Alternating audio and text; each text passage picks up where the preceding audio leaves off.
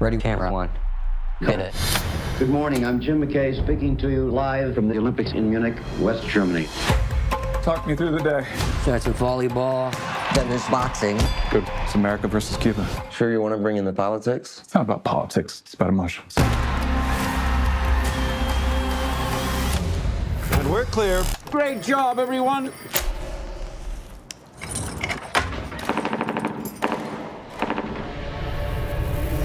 Do you hear that? Were those gunshots? What's the situation? The police are reporting that armed terrorists have attacked the Israeli athletes. There's a hostage situation going on right now in the Olympic Village. ABC wants news to take over. Your sports, you're in way over your head.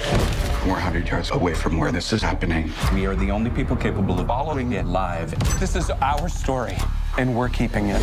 What do I tell the cameras? What do you mean? I mean, can we show someone being shot on live television? We're on.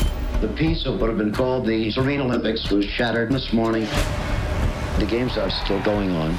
Within a few hundred yards, 9 terrified living human beings are being held prisoner. You need to understand how sensitive this situation is. These are just local cops doing things they have never done before. We'll make it broadcast history. More people have seen this than watch Armstrong land on the moon. Now, police are on the roof. Oh, guys. That's a TV. Or are they seeing what we're seeing? What are you talking about? Are the terrorists seeing this?